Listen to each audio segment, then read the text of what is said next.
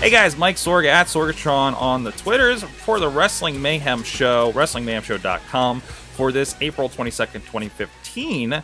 And please go check out our friends, IndieWrestling.us, SliceOnBroadway.com, and BoldPittsburgh.com, supporters of the show. And please support them back and let them know you heard about them on the Wrestling Mayhem Show and its affiliates. So Lucha Underground for the day is the topic. And there's a spoiler-written article. I'm trying not to read through this thing. I have not been watching Lucha Underground Qualifier, but I watched early on, and I love hearing the guys talk about it over on the Midweek War, which you can find on iTunes and everywhere else at WrestlingMayhemShow.com. But, of course, the news is Lucha Underground is having a finale. They just taped it. You can go check out spoilers if you really want. There's no date yet for Season 2 to premiere. Now, we've had seasonal programming in the past, and it's never seemed to work out. I think this is going to be a little different. This is different in general. We're used to no seasons, no days off, and we're seeing, I think, the wreckage of that with our wrestlers and the injuries and everything.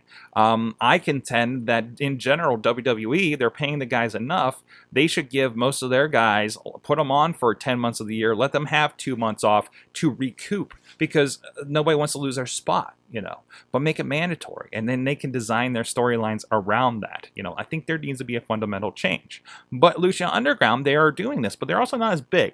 These guys aren't on the road with Lucha Underground as much. There's an occasional taping, and that's it. But the show seems to have overtaken the internet and the wrestling fan community so much. I don't think having a few months off between seasons is going to be a problem, because it is so captivating, and they've done something here, and it's been serialized, and it's been, it's a different look with the Robert Rodriguez style to a lot of the backstage promos. I love it. I can't, and for me, as somebody who has not caught on, I have a few months to go back and watch those episodes. Hopefully they put them somewhere where I can just watch through them all as a consumer, as somebody's like, oh, check this stuff out. And it's more episodic, as a TV series is. And it does lead up to a finale, it seems. I think this is great. It's something different, and maybe you'll see others do this. You did see, through no fault of their own, Impact Wrestling having kind of a 3-month hiatus, and they rebooted a little bit, and you can debate whether that worked, didn't work, what's going on with them in general.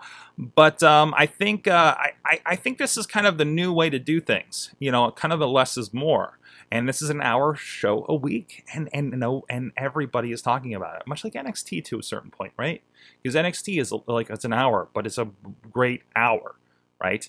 Versus WWE regular is putting on 5 hours of regular primetime television, and we're just diluted and don't care.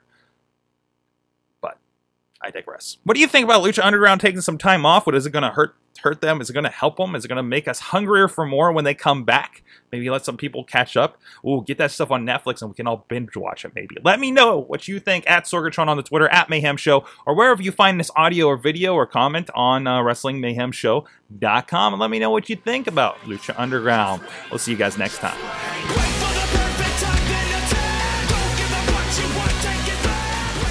This show is a member of the Sorgatron Media Podcast Network. Find out more at sorgatronmedia.com.